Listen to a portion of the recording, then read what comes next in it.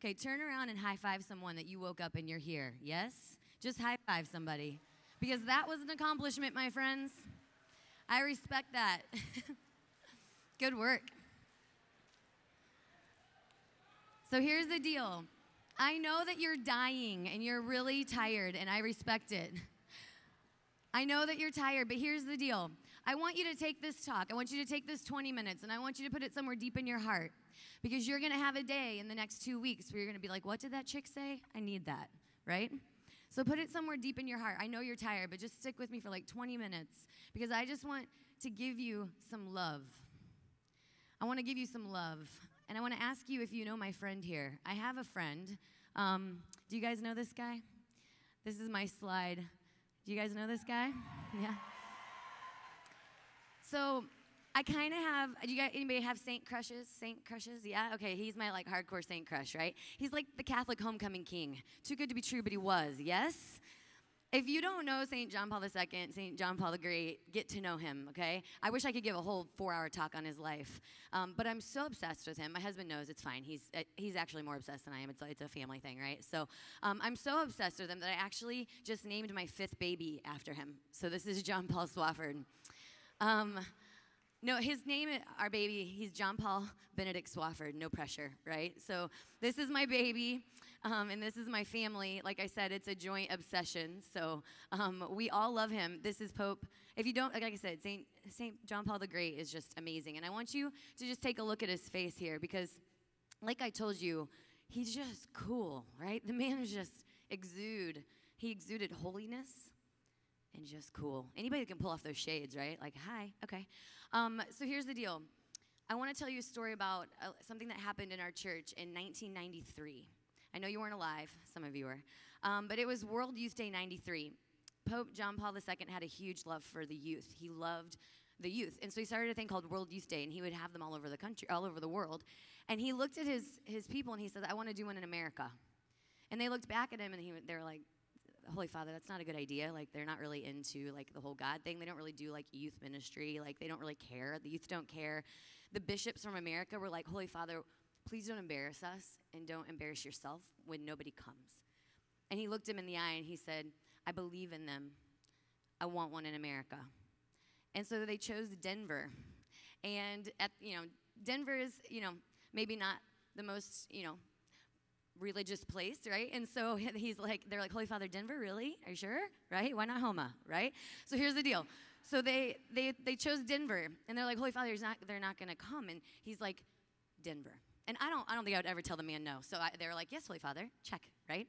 So they have this in Denver, and they were hoping that like 40,000 people would show up. Registrations came in at 200,000.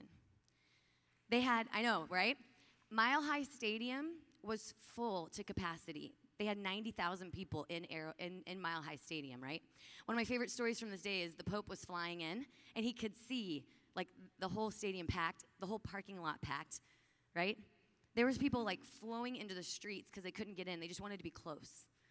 And all of a sudden, the helicopter came flying in with the Pope in it, right? So people are going, like, nuts, right? Like, there's, like, crazy, and then there's, like, cray, right? Like, it was, like, off the charts. The guy that was flying the helicopter, he was a war veteran. He flew choppers in Vietnam, and he was flying over, and the whole helicopter started bobbing up and down from the noise, and they had to make an announcement to please, if everyone could be quiet, because they can't safely land the helicopter. Let's not kill the Pope, right? Like, so here comes the helicopter. It's flying in. It's, like, bobbing, right, and weaving. So the entire place, all of Mile High, all 90,000 go dead silent. And the helicopter lands in the middle of the 50-yard line. And the door opens, and John Paul II took one step off of that, and the place erupted. And I will tell you right now, something happened in our church that day. Because people in that stadium will tell you that their life was forever changed by this man in a cute little white dress just getting off this plane, right? The priest that married me heard his vocation in that stadium. So many of my mentors were in that stadium and came back and started Focus and started all these things in our church. Something happened that day. And then here comes, this man, like I said, obsessed. I was 16. he came back to America in 1999. And he went to St. Louis. And I was 16. I was seriously right where you guys were. And we didn't have a youth group. I'm come from a very small, I graduated with 18 people in my class. I'm from Kansas, remember? There's more cows than people, okay, good. So I graduated with 18 in my class, and we didn't have youth ministry. My mom took me to NCYC one time. It was awesome, but like, we didn't really have, like, again, my mom took me to, okay, good. So here we go. So I didn't really know what this whole thing was about, right? This was early in my life of faith. And the neighboring youth group had a couple guys that were really cute. And they were like, hey, we're going to St. Louis to, like, see the Pope. And I was like, what? Okay. And they're like, out of school a couple days, you want to come? I'm like, I'm not going to tell you no, right? So I'm like, yeah, like, absolutely. So I get on this bus, and we go to St. Louis. And I honestly didn't know what was about to happen, right? So we get there. I was there for DC Talk. You guys don't know who that is? All the chaperones? Yeah. Everybody's here with me. Toby Mack was a part of DC Talk. Okay, good. We're all together. Okay, good. So here's the thing. I'm there for DC Talk. The Pope was late because of traffic. So we're all in this arena. Again, packed house. I'm just standing there between the two cute guys like, this is crazy. It was like so loud. I was like, I did not really know why this was important, right? And all of a sudden, he was late, like an hour late. So DC Talk's doing their best to entertain everybody. There's cardinals like doing the wave. That was like one of my like all the bishops and cardinals doing the wave. I'm like, this is great. And then all of a sudden, they announced that the Pope mobile is here.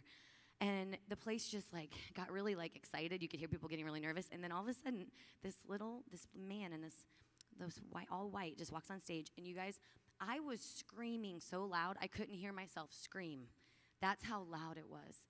And I just broke down into tears. And I looked at the two guys next to me, and they were like bawling. And I was like, what is it about this man, right? And I looked at my friend Nate next to me, and I looked at him, and I said, I don't know what just happened, but I will be Catholic till the day I die. And that was big for me, because I was about to walk away from the faith, because I couldn't answer the objections. I couldn't do those things. And I had a lot of Protestant friends, and they would badger me, and they would ask me things, and I just felt like I didn't know my faith. And I was scared, right? And one of the things he said that day on that stage was, be not afraid. And you know when sometimes you feel like someone's like talking to you, you're like, oh, shoot. Like, you know what I mean? You could feel that from stage. I love this slide. This is the Be Not Afraid slide. This is in his handwriting. This is John Paul II's handwriting, and he wrote, be not afraid. And I know you're sitting in this chair right now, and you're tired, and you're exhausted, and we threw a lot at you, and the Holy Spirit just dumped a lot on you last night, right? Like you're feeling it. But I don't know what it is in your heart that you're afraid of, but I'm going to bet that there might be some fear walking out of here. Like what comes next? Like what's going to happen next? And it reminds me of when I got back to my, you get on that high, right? Like I was on the JP2 high, and I came back and I was like, my life is going to change forever. I was talking a big game. You know what I mean? Like, here we go. And then like the months go on, and what the words that kept coming back to me were, be not afraid.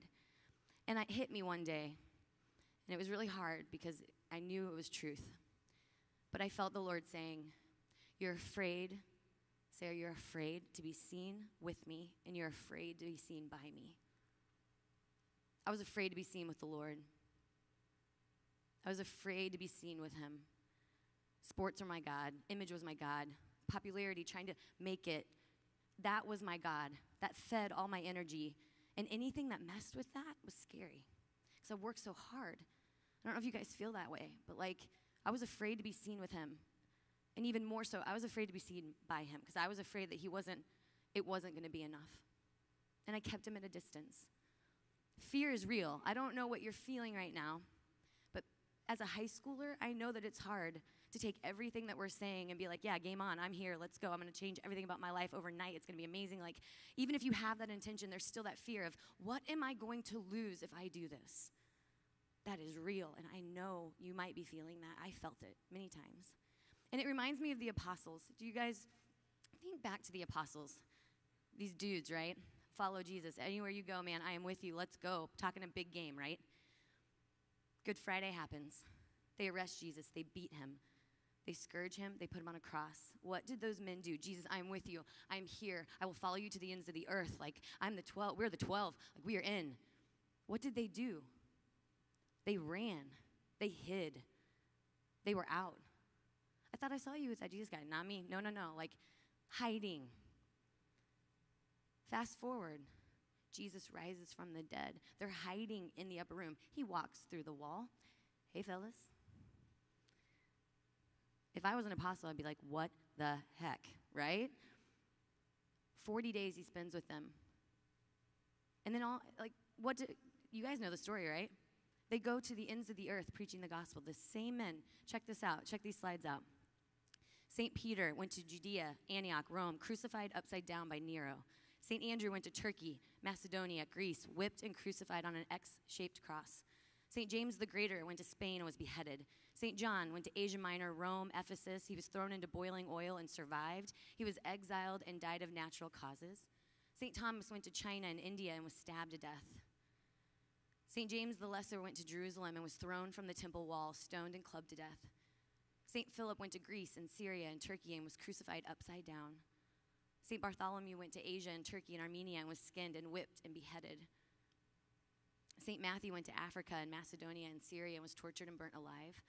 St. Simon went to North Africa, Egypt, the Middle East, and was sawed in half. St. Jude Thaddeus went to Jordan, Libya, all the Middle East, and was sawed in half with St. Simon. St. Matthias went to Ethiopia, the Caspian Sea, and present-day Russia, and was stoned and beheaded. I bring this to you because I have a question for you, and that question is, what took those men from hiding to going to their deaths without fear? It was said that St. Andrew hung on an X-shaped cross for 3 days preaching the gospel. Long have I waited for the day that I could die a death worthy of my teacher and preacher. Oh, happy death. What happened? It is one word, and that one word is Pentecost. Jesus rises from the dead, comes to them, spends 40 days with them, and is like, hey guys, love you, you're great, you're ready for this, and I have to go. If I were the apostles, I'd be like, no, Jesus, that's not a great idea. It didn't go so well the last time, right? Like, if you could just stick around, like, that'd be great, right? He's like, no, I have to go. And he goes, because I have to go, because if I don't go, I can't send the advocate. I want to give you something that you can take to the ends of the world. Jesus couldn't go to all of those countries with each one of them, amen? So he sent the Holy Spirit upon them and sent them out to the ends of the earth. My friends, I want you to put this somewhere very deep in your heart. The same Holy Spirit that fell upon those men in the upper room at Pentecost is the same Holy Spirit that falls upon you right now. That is real. The Holy Spirit comes to you right now in power.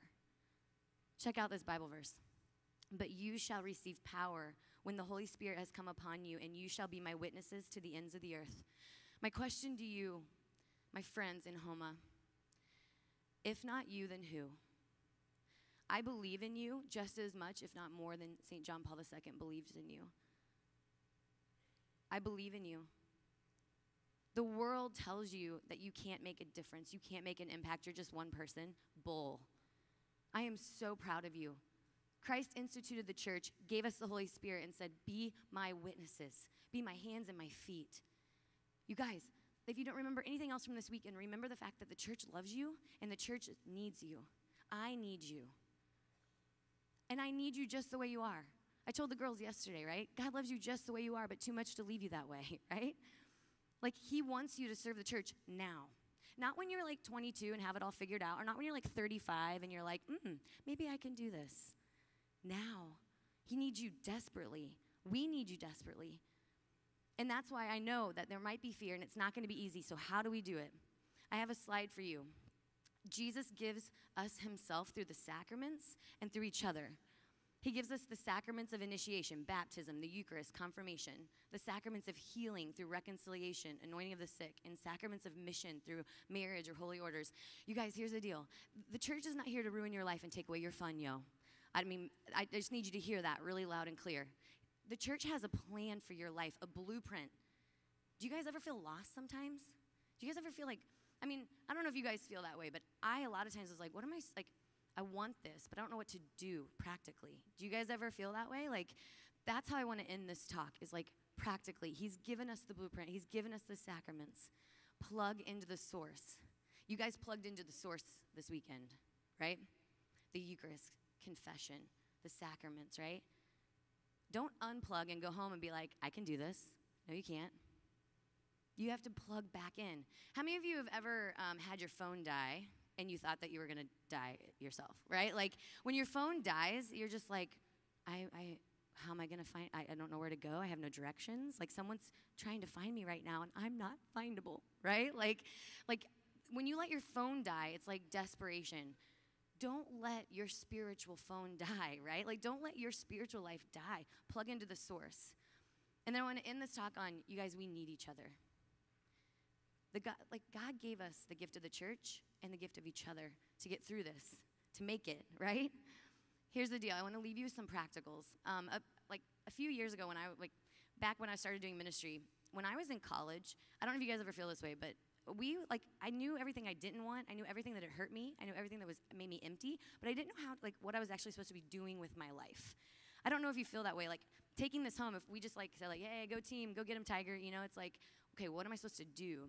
And so one night, a bunch of my girlfriends and I got really bold, and we went up to a group of my guy friends, and we were like, what is the most attractive thing about a woman? Like, what is it about, what do you want? What are you looking for, right? Because we kind of felt like we were running around doing all kinds of crazy things, but we were like, what are we actually supposed to be doing with our lives? Like, faith, plugging into the source, praying, all this stuff. We're like, yeah, but how do we practically live this out, right? And so we went up to our group of guys, and we asked them this question, and they got into a man huddle. Have you guys all seen a man huddle, right? Where, guys get together, and they, put their arms around each other, and they, sway back and forth like this. And there's typically grunting, right? And so they're over in the corner just, grunting, and it's like, yeah. And they're talking, and they're like, okay, we got it. And they break huddle all John Wayne. They're like, we're back. And we were like, okay, yeah, most attractive thing about a woman, let's go, yeah. And they looked at us, and they said, holiness and confidence. And we were like, I'm sorry, come again? And they said, holiness and confidence. And they said even guys that aren't into their faith would say they want a girl who knows who she is and does the right thing. And we were like, wow, that is deep, thank you, right?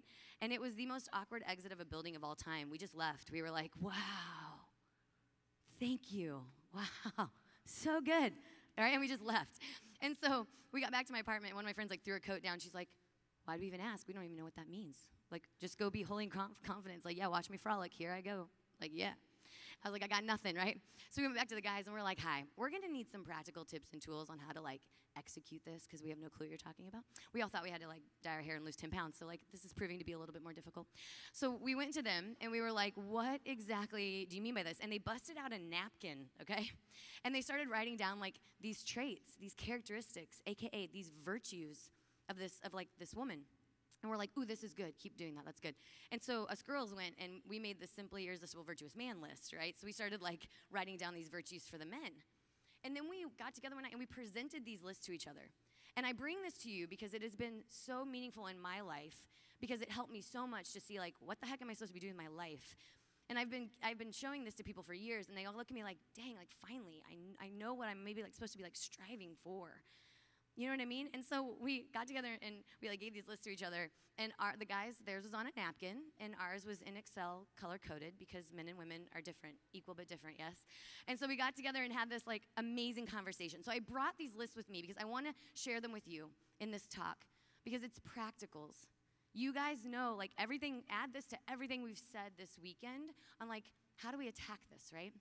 This is, ladies first, this is what the men wrote for the women. I've been asking people for years and making these lists. So this is what the men said for the women. She's gentle and kind, graceful and sincere, patient and flexible, doesn't gossip, isn't rude, tries to eliminate drama, not create it, poised and modest, open to the needs of others, nurturing and welcoming, joyful and fun. She stands up for what is right and seeks the truth. She has courage and is not afraid to confront and help someone. She's genuinely excited for another, not jealous or vain. She speaks with conviction. She's responsible, prudent, humble, and honest. She's secure. She's sensitive to the needs of others. Her relationship with God comes first in her life. She puts others first before herself. She strives for excellence in all things, in chastity and sobriety, and tries her hardest in academics or her career. She's not led solely by her emotions and passions. She maintains balance and order in her life. She lives a life of charity and service. She's forgiving, trustworthy, loyal, and pure. All the ladies in the house, take a deep breath in and let it out. Okay, ladies, repeat after me.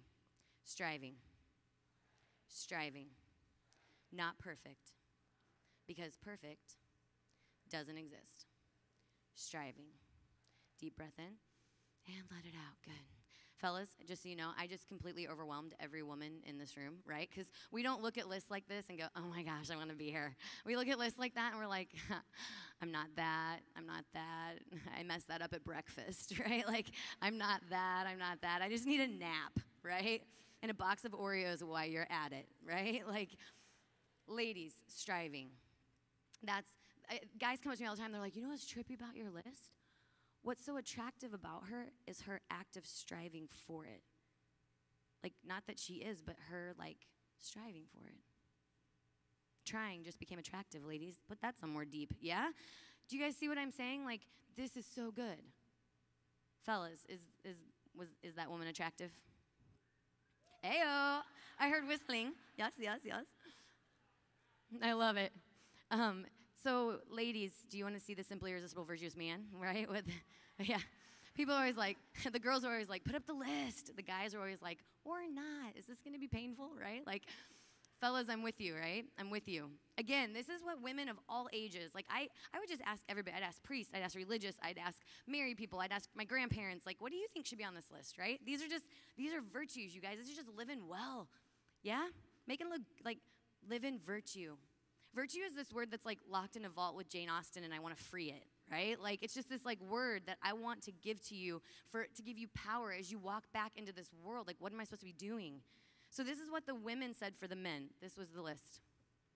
He's a leader, provider, protector, initiator. He's chivalrous, brave and courageous, gentle and respectful, intuitive and patient, joyful and fun.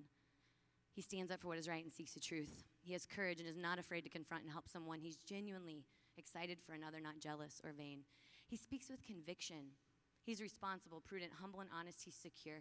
He's sensitive to the needs of others. His relationship with God comes first in his life. He puts others first before himself.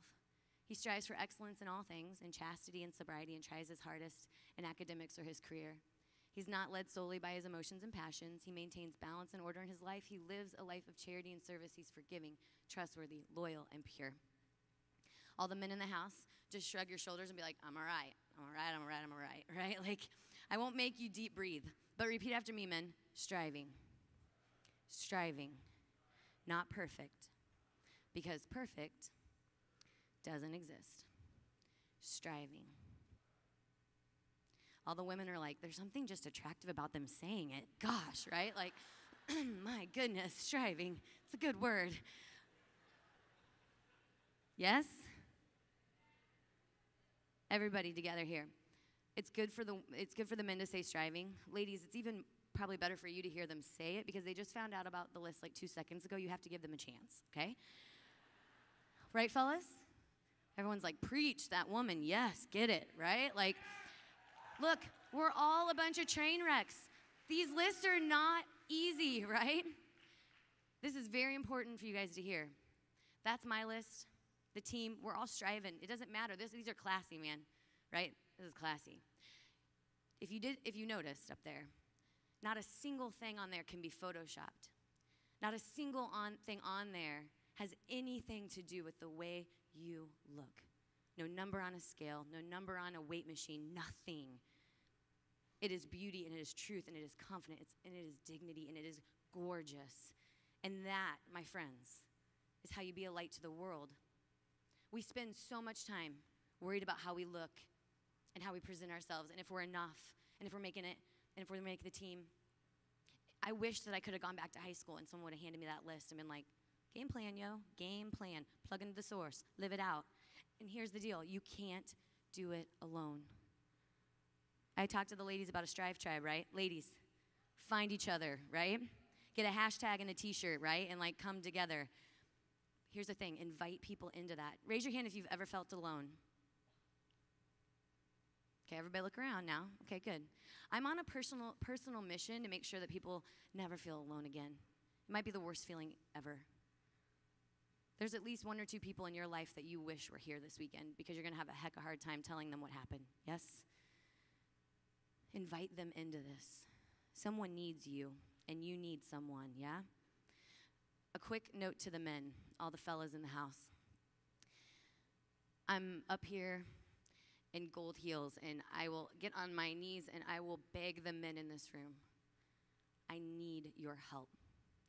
I need you men to come together in brotherhood. Brian killed it yesterday. You know what I'm talking about. I have lines and lines of women that come to me that are like, where are the men going to come from? And I told you, Homa, right?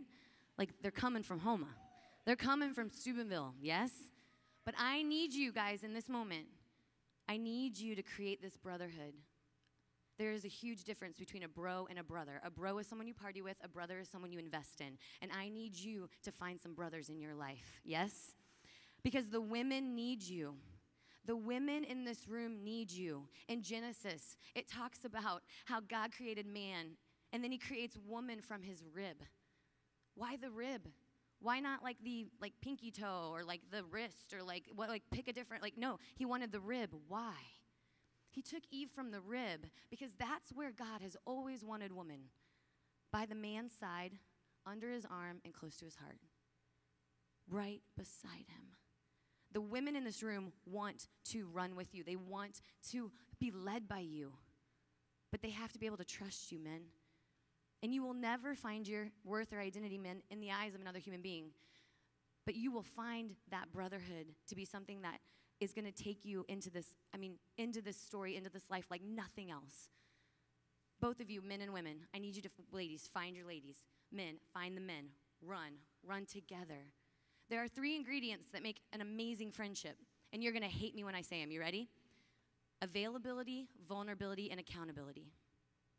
Availability, vulnerability, and accountability. Everyone's like, shoot me now, right? Like, nobody likes any of the 3 of those, right? Like, let's pick a different path, right? No. Availability. The greatest gift you could give someone right now is the gift of your eyeballs. To put your phone down and say, I'm here for you. What's going on in your life? I'm here to listen. That's not always easy, right? The ladies are like, preach, right? The men are like, we talk to each other? Yeah, we should talk to each other. Okay, good. Vulnerability, right? It's not, are you struggling? It's, what are you struggling with? Pick a virtue, yeah? You guys, everyone is a hot mess. Everyone is struggling with something. It might not be your battle, but everyone has a battle. So be kind, yeah? Vulnerability, be real. And then accountability, which is like, oh, please, no, right? You guys all had these cards on your chair, right? The greatest thing you can do this weekend is to write down who your accountability partner is. And I know this is going to be hard, but you're like, Sarah, I'm trying to rock this life and be perfect. Why would I open up about my weaknesses? Why would I open up about my sins? Why would I open up about what I'm struggling with? I'm trying to make this look good, Sarah. Why would I open up about that? I'm going to tell you a story that I think embodies this perfectly. A few years back, I had a group of 6 guys come over to my house, and I'm at Benedictine, and I had these guys come over, that's right. So I live across the street from 2,000 college students, and I give talks on campus, and these guys came over, and they were like, hey, we just need to talk to you. We just want to tell you something. And I was like, okay. So Swaff and I were sitting there, and they were like, about 6 months ago, you gave that talk. And I said, yeah. And they were like, that night, we went home, we went back, and we all got together. There were 6 of them, and they were like, we just sat down, and we just got really real. And each of us confessed and talked about how each one of us was struggling with some type of sexual sin, whether it was pornography or masturbation or sleeping around, sleeping with a girlfriend, whatever. They just said it out loud and told each other the struggle. And they decided to get together that night, and they started a text chain. And each one of those men on that text chain made a commitment. And the commitment was this: if any one of the men in that group fell, they would put out a text. And from that moment on, for 24 hours, none of the 6 of them would eat. They would fast for each other, and they would pray for each other. And the reason for that was because they said, I needed someone that knew what was going on in my life so that I could go to a decision. I could go to that stash. I could go to my phone. I could go to my girlfriend, and I would have to make a decision in that moment whether it was worth me and my 5 best friends not eating for 24 hours. I had to make a decision on whether or not I was going to be held accountable for this action that I thought nobody else knew about, but I made a commitment to these guys. And every single one of those 6 guys in that room couldn't tell me this story without crying because of how much this group meant to them. these brothers and how much they'd grown in their relationship with God and in their relationship with each other. Who do you think were the best men in their weddings? Who do you think were the men that they went to when times got hard? If you can share that, what can't you share? Those 6 guys, what do you think, how do you think the women they married feel about the other men in that group? And the one amazing priest, right? Those men changed their lives through accountability. I don't know what your struggle is, but I want you to take that story and I want you to take it to your tribe, take it to your group, take it to your crew, take it to whatever, take it to your brotherhood, and make that real, whatever that looks like for you, whatever the sacrifice, whatever the fast, whatever, like make it yours. But I want you to have that relationship, because that's where relationships grow, is through availability, vulnerability, and accountability. They plugged into the source, they plugged into each other, and they're out changing the church right now as men of God, and I'm so unbelievably proud of them. And that's what I mean when I say that I need you. Like, men, I need you. I need you to take this weekend seriously. I need you to go back to your youth group and be like, okay, that was legit. Like, I want to run. Because if one of you says it, 5 other guys will be like, I'm in. I just didn't want to say it first. And then you run, right? I want your youth group to be different. And I want you to go invite that person, that one person that's on your heart right now, that you know needs this and needs our Lord desperately. And the last thing I'll say is this: be not afraid. I struggle with anxiety all my life. And I join you in this, to be able to look to the Lord and say, be not afraid. The church needs you. I need you. And I don't want you to walk into this with fear. And this morning, I know that a lot of you are tired, and it's like this is just kind of like the end of it, like thank yous, like, you know, all that. But like, I actually want this to be like the capstone of this conference, because we've given you everything we have, and now we want you to take that and make it real and take it out. And you're going to need the Holy Spirit to do that. That same Holy Spirit that falls upon the apostles and changes their lives and takes them to their death. You guys, God might not be calling you to what we call a red martyrdom. You might not have to shed blood, right? But I promise you that if you want to live for the Lord, you're going to have to die to yourself. And again, I said it. What was my greatest fear in high school was that I was going to lose who I am. That what was I going to lose in the eyes of the world? Like, is it worth it? I don't know. I was rocking that life, right? And the question I didn't ask in high school was, what am I going to gain? You have no idea the plans the Lord has for you in your life. Freedom, joy, peace that the world cannot give. And so I don't know what you're afraid of, but I have a prayer that I pray every morning. It's called the Litany of Trust. I pray it every morning, and I want to read through it with you. I want to pray through it with you as we enter into this time of prayer. And I want you to cry out to God for whatever it is that you're most afraid of. So open your hands. This is for you. Take this in. As I read it slowly, take it in slowly, and give all of this to the Lord. From the belief that I have to earn your love, deliver me, Jesus. From the fear that I am unlovable, deliver me, Jesus.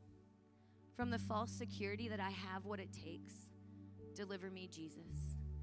From the fear that trusting you will leave me more destitute, deliver me, Jesus. From all suspicion of your words and promises, deliver me, Jesus. From the rebellion against childlike dependency on you, deliver me, Jesus. From refusals and reluctances in accepting your will, deliver me, Jesus. From anxiety about the future, deliver me, Jesus.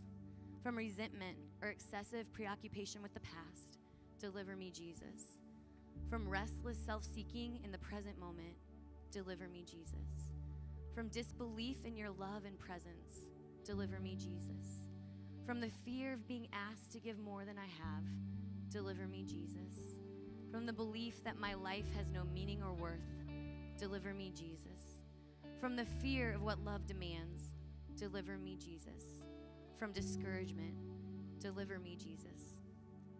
That you are continually holding me, sustaining me, loving me, Jesus, I trust in you. That your love goes deeper than my sins and failings and transforms me. Jesus, I trust in you. That not knowing what tomorrow brings is an invitation to lean on you. Jesus, I trust in you. That you are with me in my suffering. Jesus, I trust in you. That my suffering, united to your own, will bear fruit in this life and the next. Jesus, I trust in you. That you will not leave me orphan. That you are present in your church. Jesus, I trust in you. That your plan is better than anything else. Jesus, I trust in you. That you always hear me, and in your goodness always respond to me. Jesus, I trust in you. That you give me the grace to accept forgiveness and to forgive others. Jesus, I trust in you. That you give me all the strength I need for what is asked. Jesus, I trust in you. That my life is a gift. Jesus, I trust in you. That you will teach me to trust you. Jesus, I trust in you. That you are my Lord and my God. Jesus, I trust in you. That I am your beloved one. Jesus, I trust in you.